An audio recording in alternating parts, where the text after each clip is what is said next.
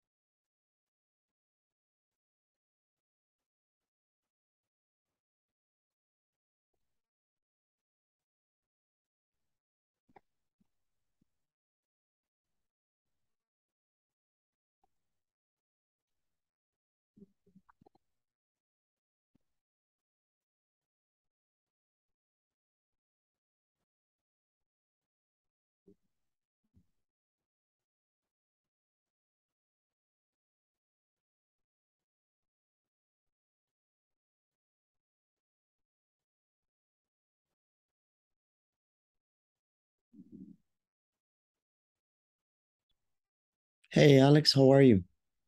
Hey, how are you, Mister? Good, really good. Yeah, Yes, how's business? yes, good, really good. I have some trouble with the it's about the cards, the transport. Uh-huh. But my brother, he's a mechanic and he solved the problems. But right now it's okay. Ah, okay. So the problem was that the cars were not working. Yes, yes, yes. But Okay. right now, yes, because in the morning, no, really yesterday I have a a, a problem with one car. But when right now we pick up the car damage, the other pick up, I Mm-hmm. have a problem too. But Ah, my brother solved it right immediately. Just change like a tube. Uh, let me see, like uh like I know the name like a hose. hose. Correct. Hose. Okay, hose. Mm-hmm. But right now it's okay.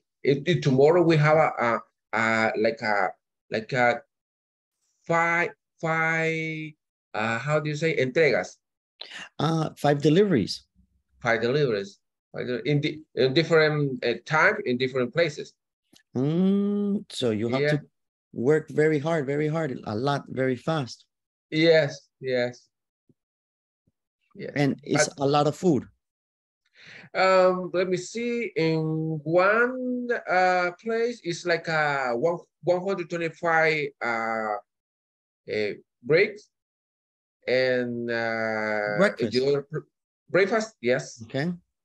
and the other place is like a 40, and the other is like a 30, some kind of, but it's a different time. With the breakfast, it's a in the break, Mm-hmm. the break, and for lunch and for dinner. So you have a lot. It is breakfast, break, lunch, and dinner. Yes, For but deliver for orders. for yes, yes. Mm. Mhm. That is good. I like it because in the pandemic, we have a really a big problem because we don't have a work that the custom is stopped, the company is stopped because hey, what happened with the let me see the reunions or The meetings, like the meetings. the meeting, yes, the Mm-hmm. meeting, yes, yes, and I hope that in uh let me see in Christmas in Mm-hmm. I I I I think and I hope this year in Christmas a lot of companies um celebrate, yes, celebrate at the end because the last year just like a two or three companies celebrate, but the 3 years ago, for example, we have like 10 or 12 companies. It's a big difference. Yes, Mhm. I imagine because especially for Christmas, it's not a typical meal. It's more money, a little bit special, more important things. Yes, a lot of people because some reunions like 2,000 people. Eight, 2,000. yes, 2,000 people, 2,004 people, 2,400 people, 700 people, 800 people, 200 people, and sometimes 100 people, 50 people, but it's good. It's really No, good. that's a lot of cooking. Yes, Imagine Guadalupe. Imagine Miguel. 2,000 yes, people to cook only breakfast. yeah, yeah. No, it's a lot of people. No, Yes. no, no, no. It's not for me. It's too much cooking. It's Yeah. no, but that's Yes. good. That's good. All right. Well, guys, Yes. welcome so much. Hey, I'm glad to hear that, Alex. I'm glad to hear that the business is good. This is the idea, right? Because Yeah. sometimes it's not good. sometimes yes. Yes. You're Yes. correct. Last year, the companies did not celebrate Christmas. I don't know if the rest of you, your companies celebrated Christmas or no last year, but many companies, nope, because of the Yes. pandemic. Okay. Yes. Guys, what do you think? What is your opinion? Is good idea to celebrate this year or is not good because continue the pandemic?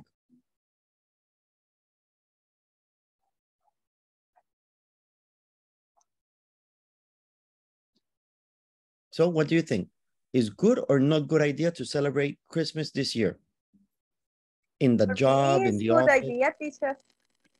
For me, it's a good idea because share a time with employees and the boss, administration, personnel, everybody share the time like a family. It's a second family that you pass a lot of time with them, and it's a way to give gratificate or extra benefits to employees, and that they feel important in the company.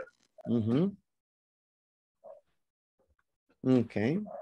Yeah, it's nice, right? Because not always you are working, not always you have the opportunity to share with your coworkers or with your boss. Sometimes only professional, and you forget to be like a person. Yes. Mhm. Yes. Okay. Yeah, sec. Anybody else?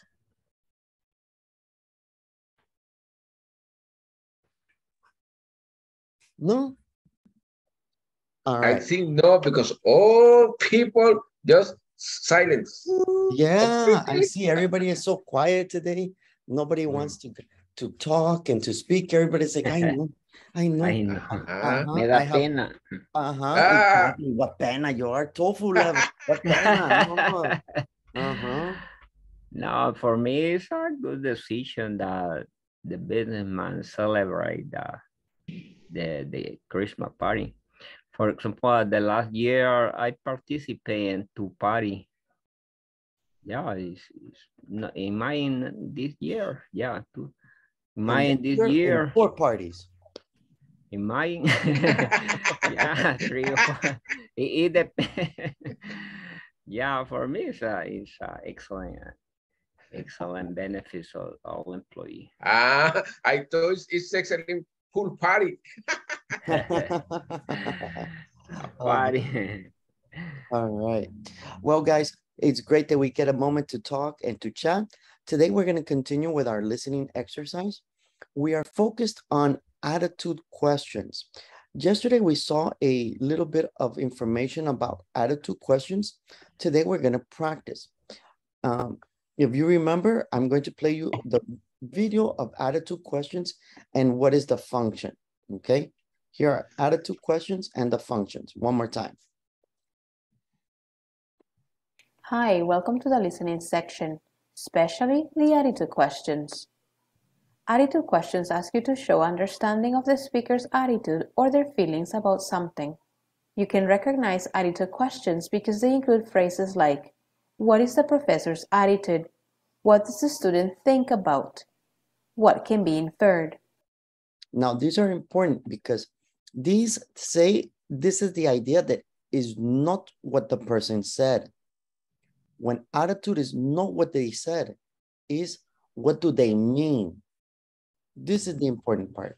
So when you are speaking, and the example that we had at the beginning of the class with Alex, and I was asking Alex about the business and the things, and he says, before the pandemic, we had 2,000 lunches, 1,800 people.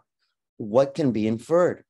Why does and you're going to hear, why does the professor say we had 2,000 lunches? A, he is happy to cook. B, this is good for business. Or C, this is the idea inferred.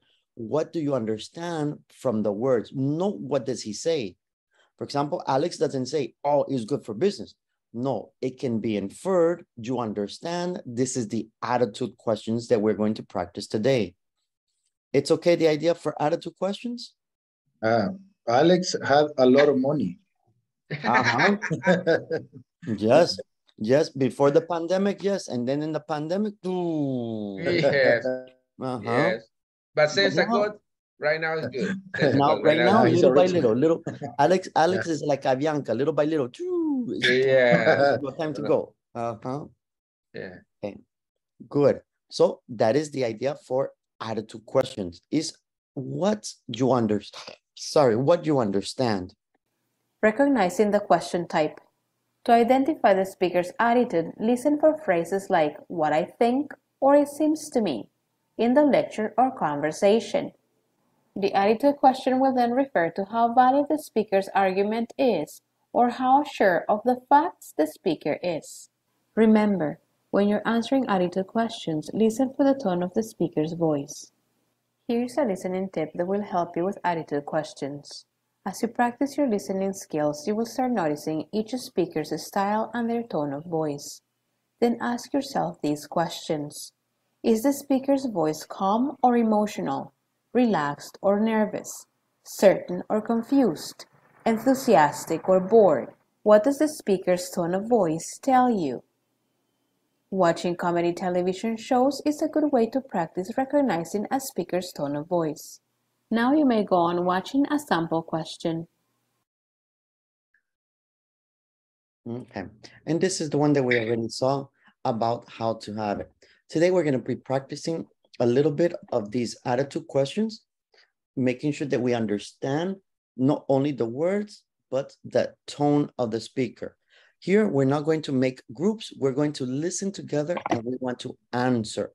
How is each person? We're going to answer together. You ready? Okay. Okay. 1. Aren't you a little old to be reading comic books? Hey, this isn't just any comic book. It's a Walt Disney classic. Classic or not, this is a university. I'll have you know that this is required reading for my American Popular Culture course.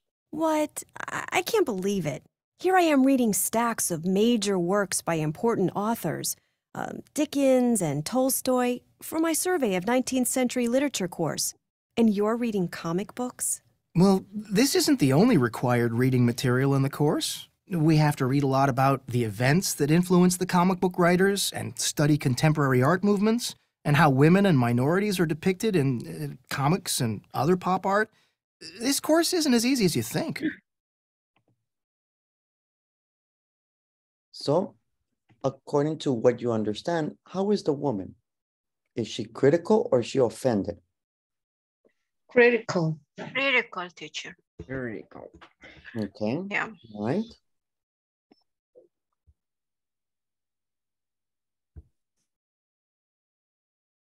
Two. Well, Jane, how was your first day of classes? Great. I signed up for an American history course. It's about the Revolutionary War period with Professor Lewis. He's fantastic. History. Sounds boring to me. I never did like history. How can you find history boring when... Oh, I guess you never had a teacher like Dr. Lewis. He describes the events so vividly that it seems as though you're actually there, like caught up in the issues. You would really get into it. Well, maybe. Oh, come on. Why don't you take it? It's not too late to add a course. Well, I don't need it for my major, and there are other courses I'd rather take as electives. So what do you think? The man is forgiving or the man is defensive? Defensive. Defensive. Yeah, defensive. Okay. Okay. Number 3.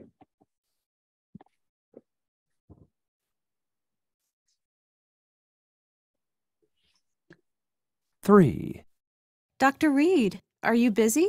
Hi, Donna. So you've come back to visit your old university, have you? Yeah.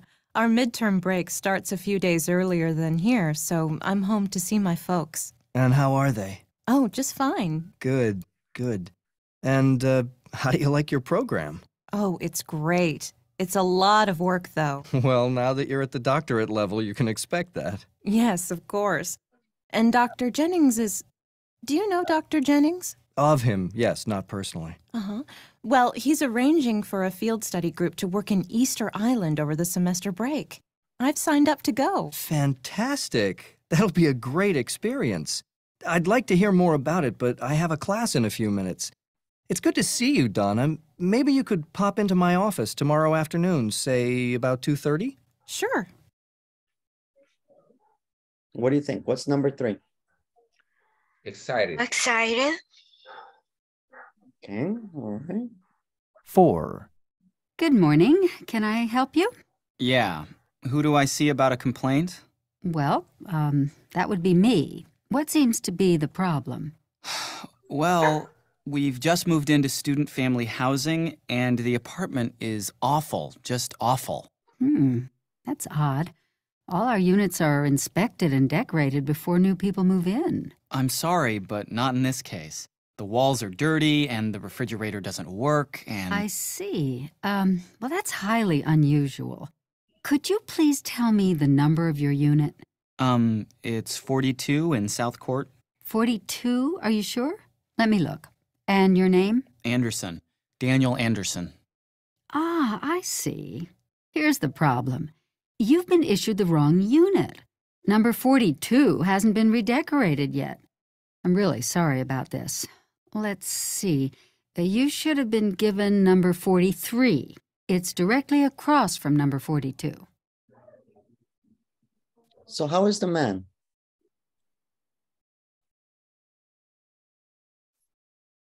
Uninterested. I don't know if the pronunciation is correct. Okay, uninterested. Uninterested. Okay. I see only one person participating. What happened? What happened, guys? I don't sure it's uninterested. Okay, that's okay. Okay, all right. Hey, what happened? Yeah, I don't know. It didn't finish. Let me try again. Okay. I don't think it was complete, but 1. A few days earlier than here, so I'm home to see my folks. And how are they? Oh, just fine. Good, good. And how do you like your program? And the apartment is awful, just awful. That's odd. All our units are inspected and decorated before new people move in. I'm sorry, but not in this case. The walls are dirty, and the refrigerator doesn't work, and... I see. Well, that's highly unusual. Could you please tell me the number of your unit? It's 42 in South Court. 42? Are you sure? Let me look. And your name? Anderson. Daniel Anderson. Ah, I see. Here's the problem. You've been issued the wrong unit. Number 42 hasn't been redecorated yet. I'm really sorry about this. Let's see. You should have been given number 43. I think it's right. There's only...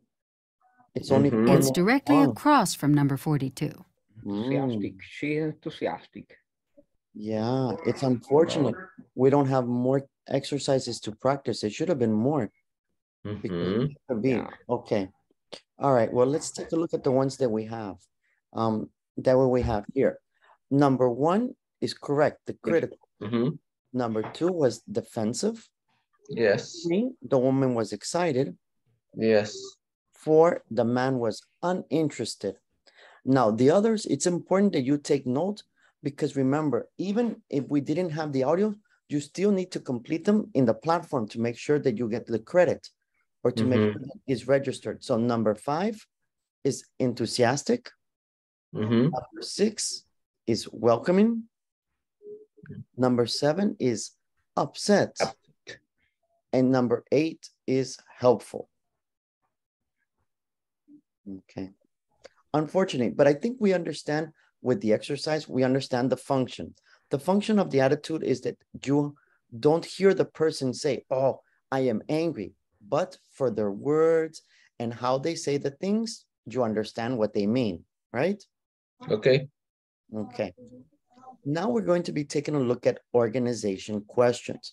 Organization questions, we're going to watch a small video and then learn how to answer those types of questions. Hi, welcome back. This time we'll go over organization questions. Organization questions ask you to show understanding of how a lecture is structured.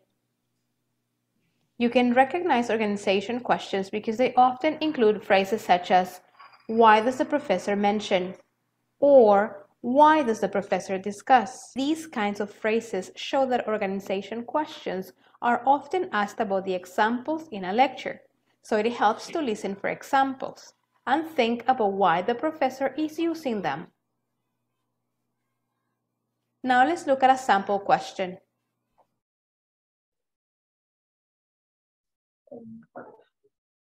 Okay, let's take a moment and read that one. Here's a listening tip.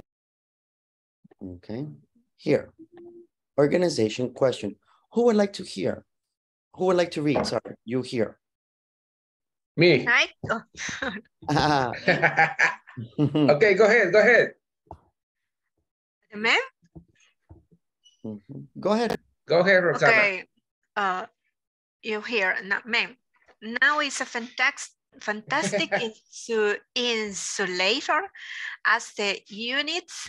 However, the extraordinary efficient of snow as an insulator makes it difficult to find a person buried in an avalanche. Okay, good. The narrator. Why does the speaker mention the Inuits? Why? Why does the speaker mention this Inuits? Continue reading. Go ahead. Okay, because the Inuit people will be authorities on snow.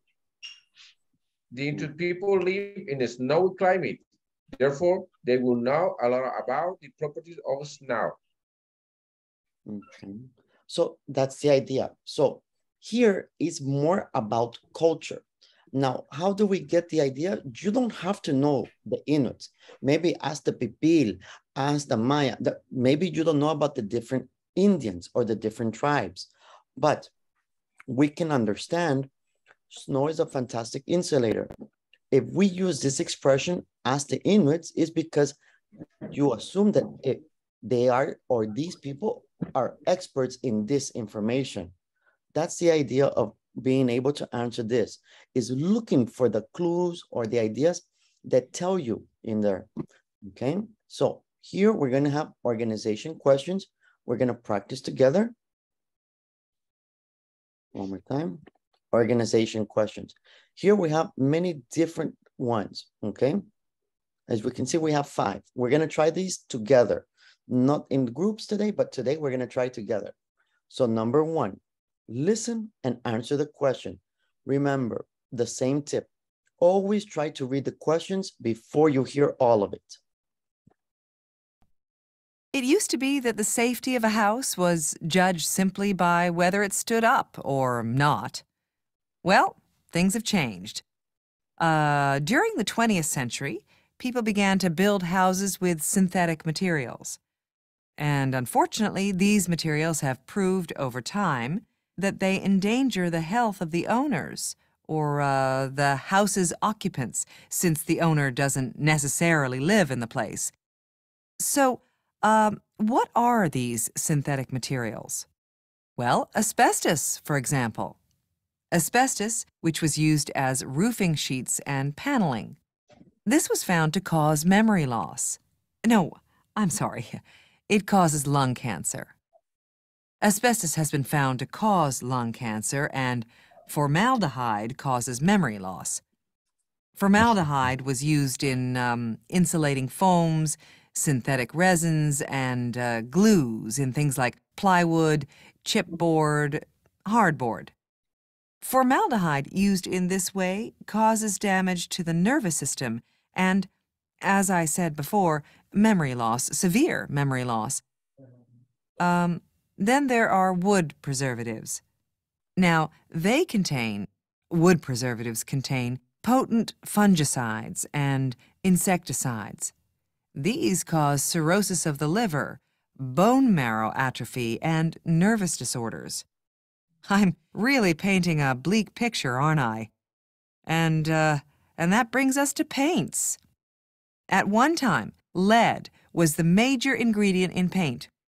You may think that when lead levels were restricted due to lead poisoning, that was the end of the problem.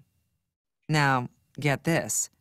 Paint technologists came up with even more poisonous metals, such as cadmium, to add to paints. Okay. The dangers of synthetic material are most apparent when a fire breaks out.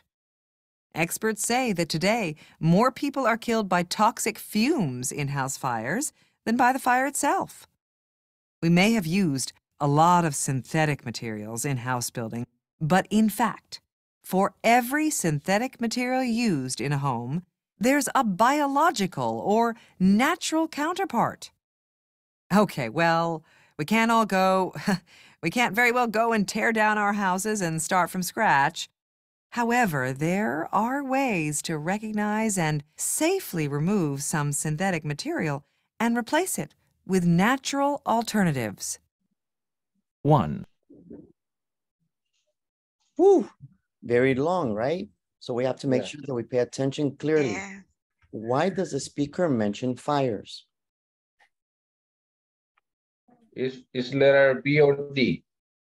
I think letter B. Yeah, I agree with letter B. B. Okay, so the majority say letter B, correct? Okay. Letter B. Letter B. Okay, all right, no problem. Remember, the idea is to practice and we get. So now, listen to the guest inventor.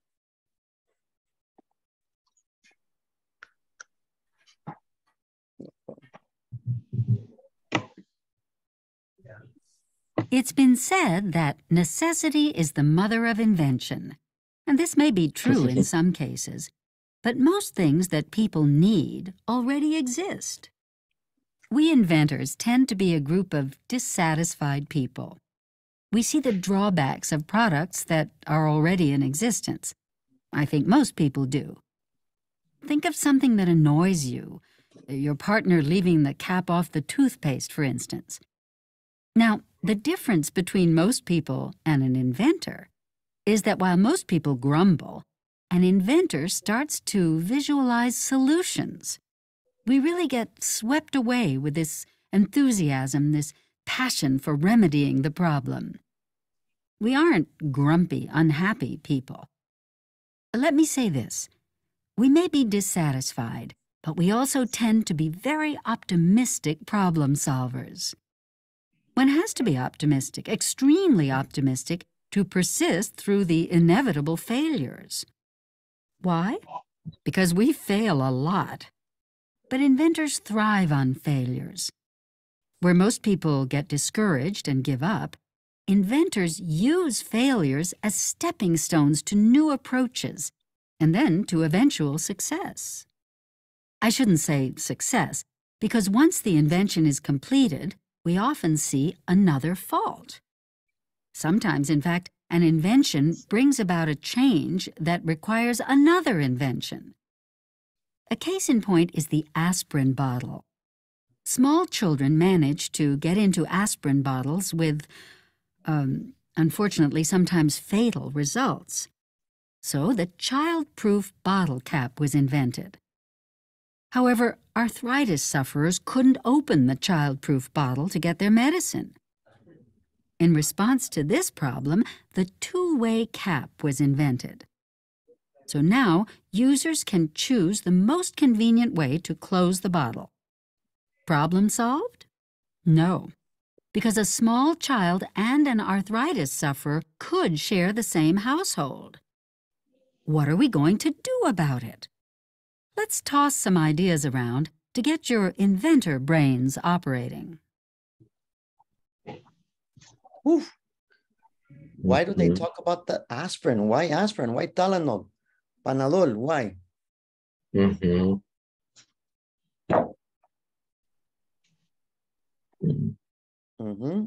Guadalupe, I didn't hear you participate. Ivania, what happened? Letter A. Yeah, I agree with Luis. Guadalupe, very masculine voice. I like it. I like it. Okay. Letter A. Ivania, what happened? I don't listen, Ivania.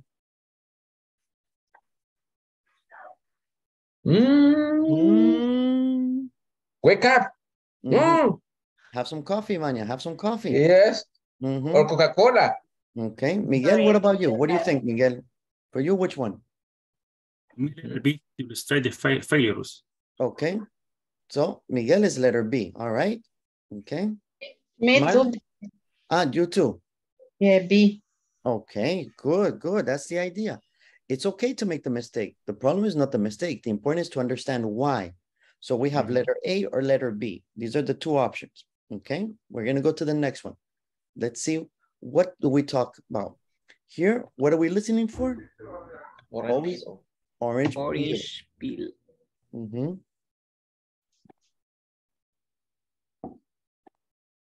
One way cultural anthropologists can study a culture is by sifting through garbage dumps.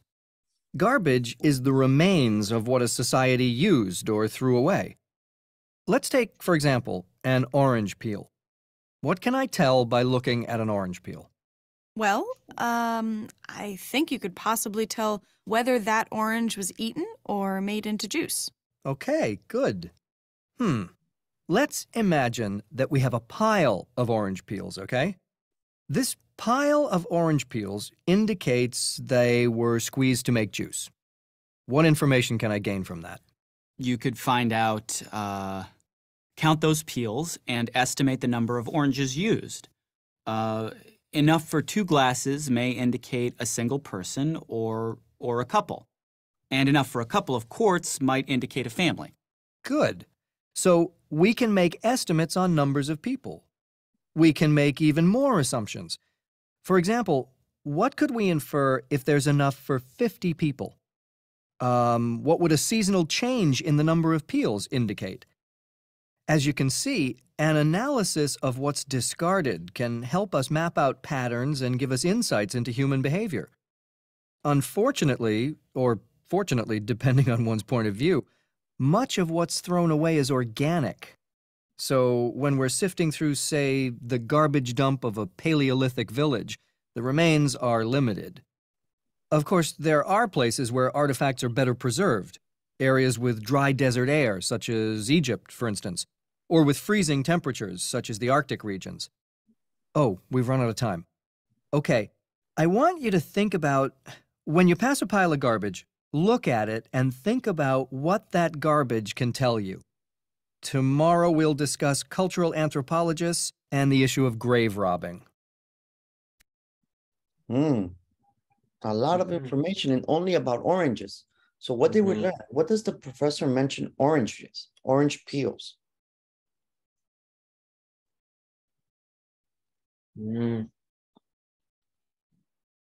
Letter A.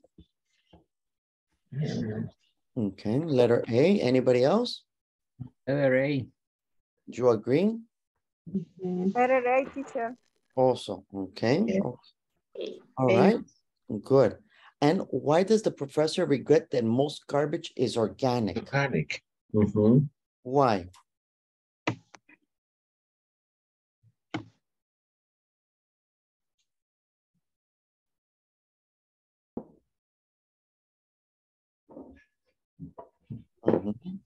This one, no. Letter A. Letter A also. Because our walls being filled with carbs. Letter C. Okay, letter C. Letter A, letter C. Anything else? Maybe letter C. Maybe you think the letter C is better. Okay. Okay. All right. Now we listen to the last one. Here's our last audio. Okay.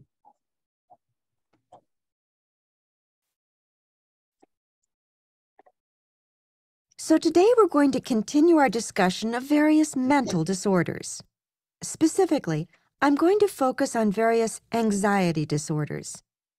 Now, of course, everyone feels anxious or uneasy now and again. You may feel anxious on your first day of a new job, or when you have to meet someone important, for example. Some people feel anxious when they visit the dentist. Some typical symptoms include a pounding heart, sweaty palms, or a dry mouth. But now, suppose that the anxiety is serious enough to keep you from enjoying life. Maybe it interferes with your work or controls much of your daily routine. Or maybe you experience occasional instances of anxiety that are terrifying enough that you become immobilized with fear. Maybe you will take extreme measures to get away from the object or situation causing the fear. Now, these anxieties can be put into three main groups according to what causes the reaction. The first are what we call specific phobias. These are the most common phobias, and their focus is specific objects. In fact, the thing feared is often relatively safe, and also the sufferer usually realizes that and knows that their fear is irrational. A very common specific phobia is fear of heights, for example. This fear is very common. No doubt some of you have felt this fear from time to time. Fear of spiders and insects is another common one. Spiders are not usually harmful. Well, not usually anyway.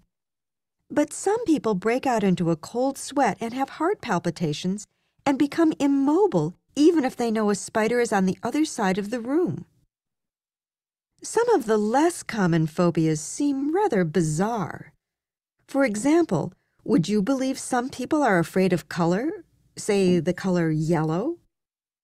Another strange one is fear of laughter. I guess that's not a laughing matter for the sufferer. Okay, so what causes these specific phobias? Well, we don't know exactly. We do know that they tend to run in families, and they are apparently slightly more common in women. Many of them persist. That is, they don't go away on their own.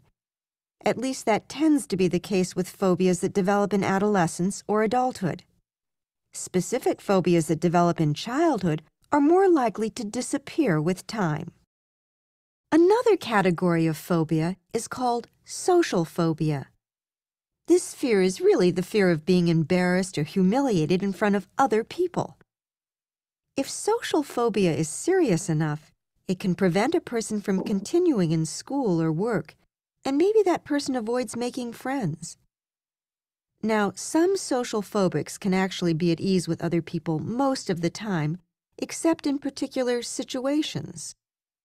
So, for example, a sufferer here may believe that small mistakes they make are more significant than they really are, or feel that everyone is looking at them.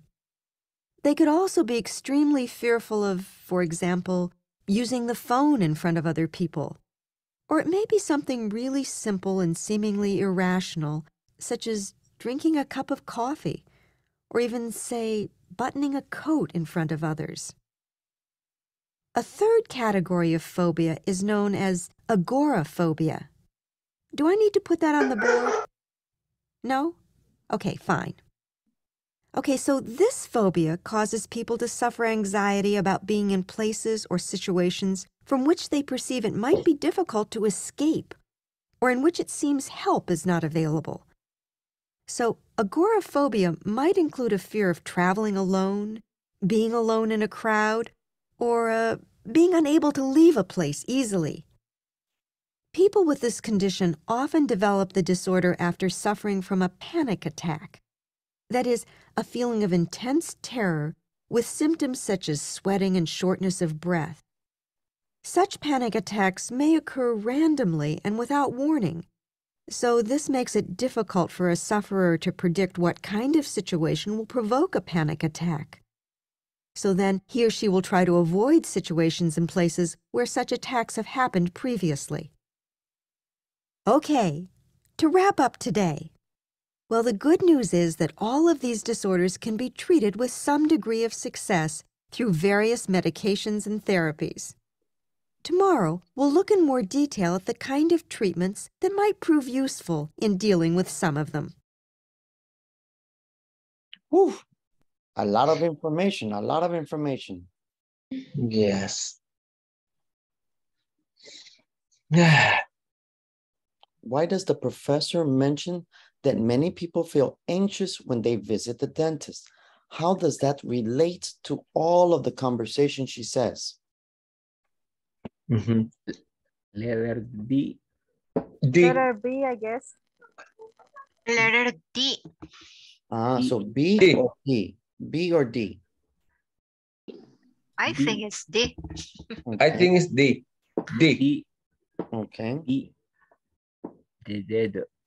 Don't worry. Don't worry. The idea today, we are taking our time. We don't want to check the answers in this moment. In this moment is not normal on the exam, but today we are going to listen again and see, do you want to change your answer or is your answer correct? So okay. Listen, do you want to change the answer or is the answer correct? Okay.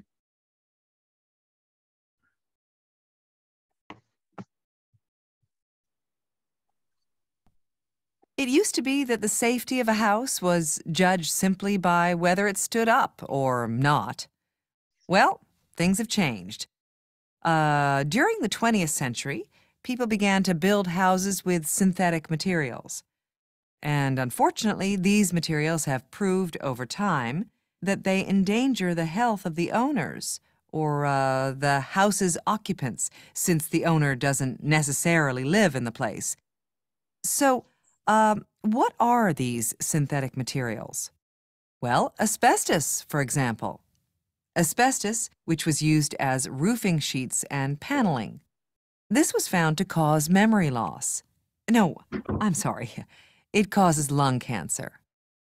Asbestos has been found to cause lung cancer, and formaldehyde causes memory loss.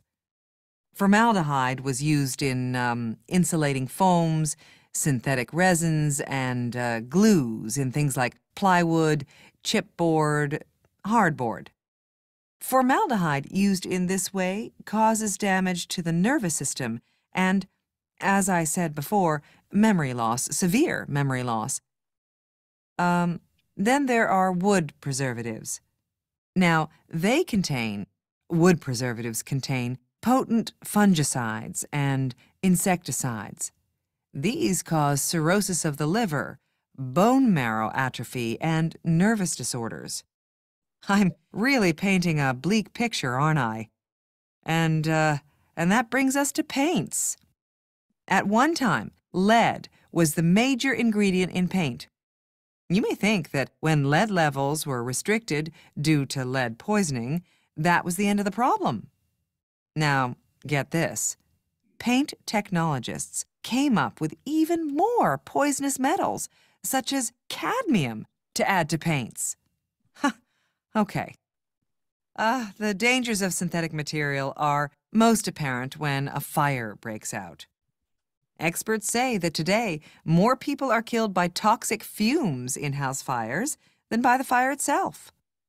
We may have used a lot of synthetic materials in house building, but in fact, for every synthetic material used in a home, there's a biological or natural counterpart. Okay, well, we can't very well go and tear down our houses and start from scratch. However, there are ways to recognize and safely remove some synthetic material and replace it with natural alternatives. 1. What is number 1? Do you agree or do you want to change the answer? Disagree, teacher. Is letter C for me. I agree with letter B. For me, it's letter D.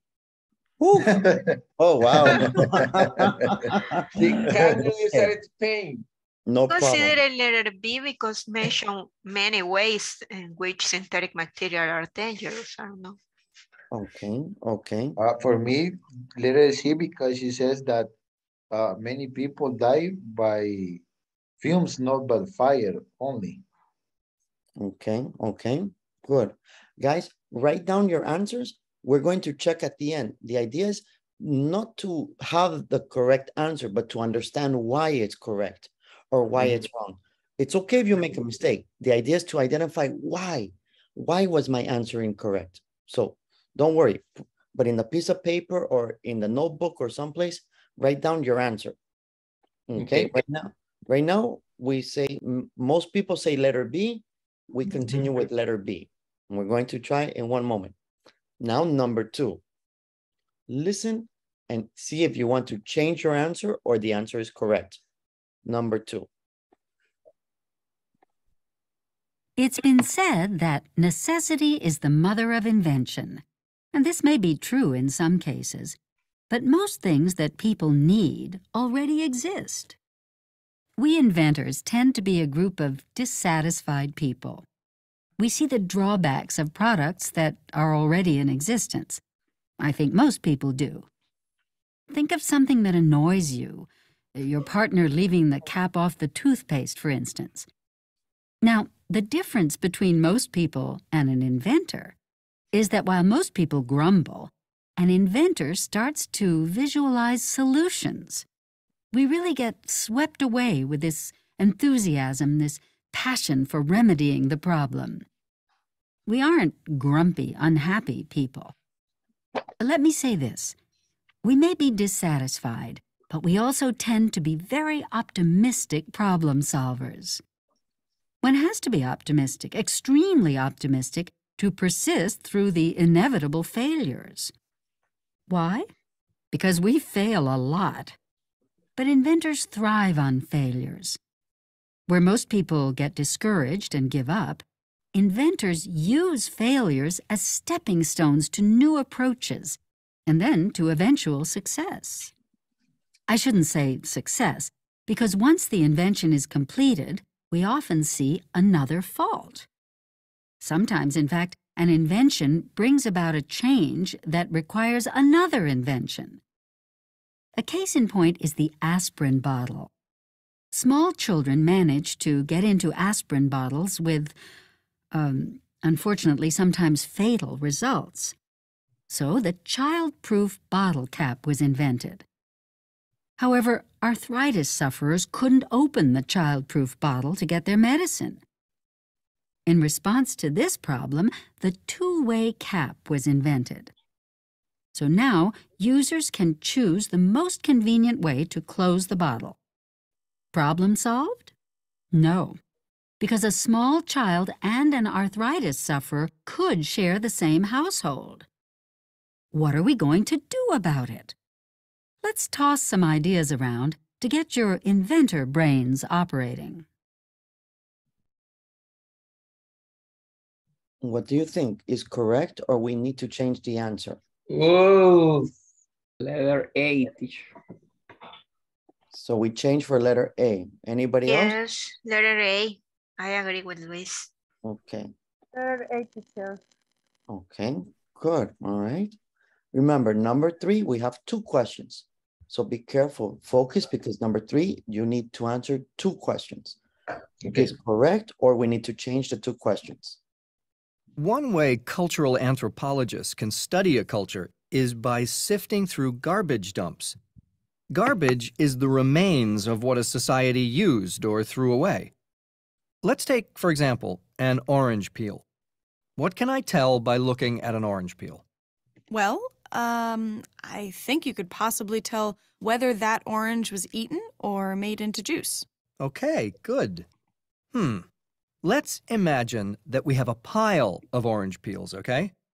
This pile of orange peels indicates they were squeezed to make juice.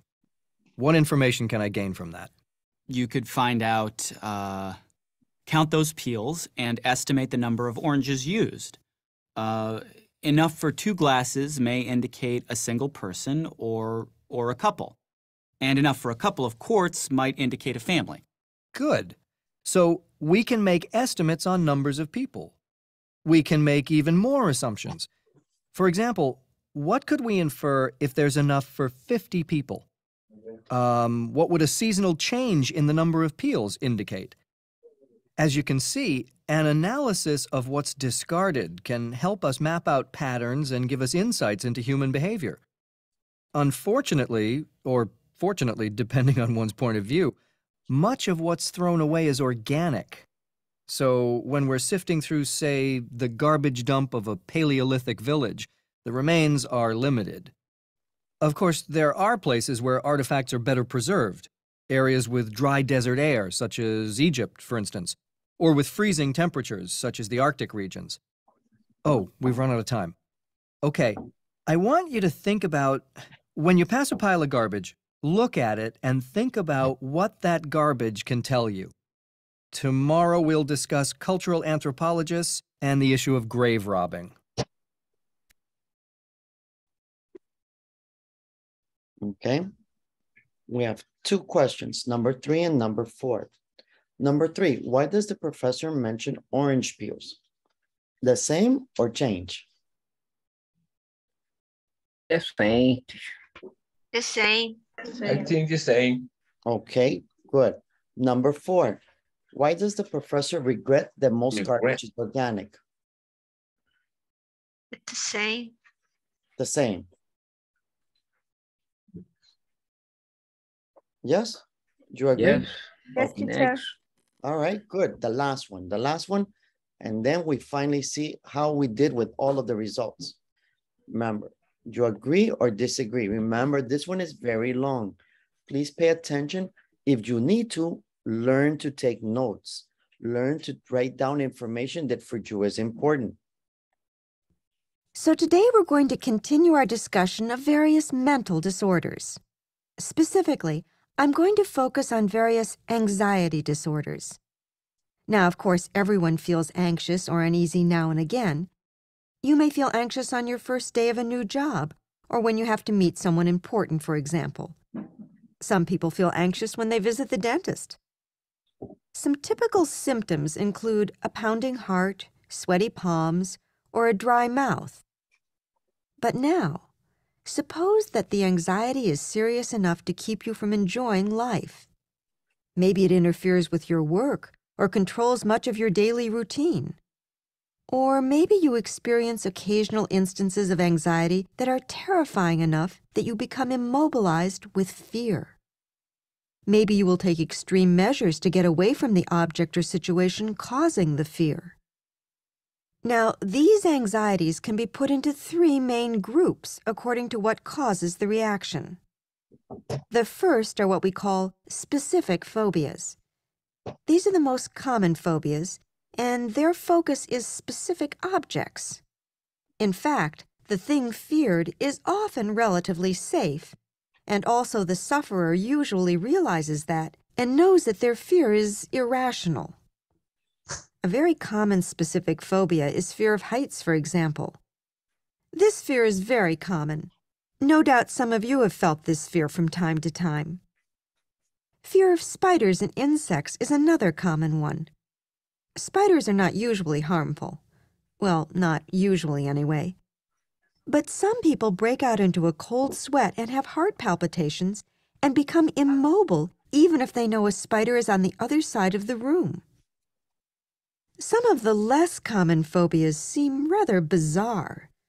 For example, would you believe some people are afraid of color? Say, the color yellow? Another strange one is fear of laughter. I guess that's not a laughing matter for the sufferer. Okay, so what causes these specific phobias? Well, we don't know exactly. We do know that they tend to run in families, and they are apparently slightly more common in women. Many of them persist. That is, they don't go away on their own. At least that tends to be the case with phobias that develop in adolescence or adulthood. Specific phobias that develop in childhood are more likely to disappear with time. Another category of phobia is called social phobia. This fear is really the fear of being embarrassed or humiliated in front of other people. If social phobia is serious enough, it can prevent a person from continuing in school or work, and maybe that person avoids making friends. Now, some social phobics can actually be at ease with other people most of the time, except in particular situations.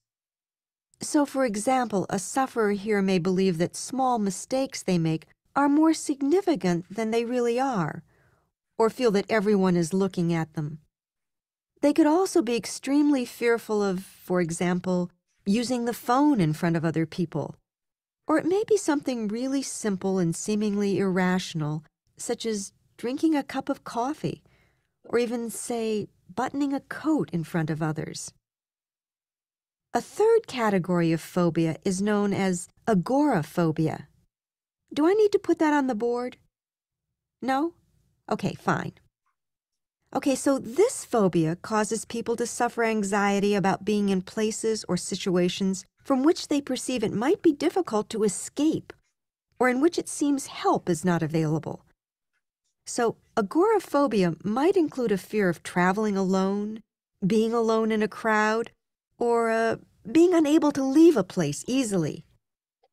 People with this condition often develop the disorder after suffering from a panic attack. That is, a feeling of intense terror with symptoms such as sweating and shortness of breath. Such panic attacks may occur randomly and without warning, so this makes it difficult for a sufferer to predict what kind of situation will provoke a panic attack. So then he or she will try to avoid situations and places where such attacks have happened previously.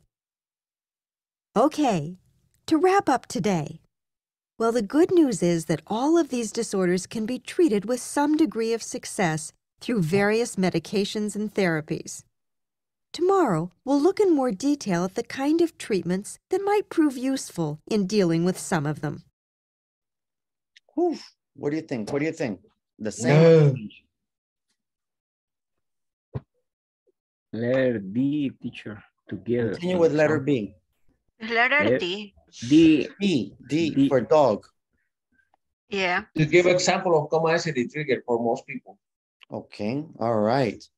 All right, it's time to see the results. Okay. You see, very good. Very good. Letter D. Letter D. Letter C. Nice. Letter A. Good. Correct. We changed the answer for number 2 and also number 1. Okay. Great job, guys. As you can see, the answers for those, a little difficult today. It's a little bit harder, the listening, but that's why we did together, because together we can analyze and we can see. The important is to develop the skill in one listening. That way, when you listen the first time, you can do the same thing, not necessary 2 times, because in the exam, only 1 time. But teacher, yes, Roxanne. This part is complicated because for me, all answer seems parecen correct. Yes. Because the speaker mentioned all things that mentioned in the answer, and it's very difficult to find the exactly. For me, it's difficult. Yeah, Sting Marine. Hey, Luis Molina. Not exactly, but yes, this type of listening requires more practice and more concentration than the other listenings, because many times it's only 1 word or 2 words that make the difference. For example, sometimes it's for, to, because, due to, and then only with this word, change a meaning, and you have to be very careful in the listening. Don't worry, we're going to pause today for the listening, and we're going to continue tomorrow to do more listening. Okay? Excellent. Thank you, guys. Have a great night. Okay, thank you. Thank you, teacher. Good night, everybody. Bye. See you. Bye. Bye.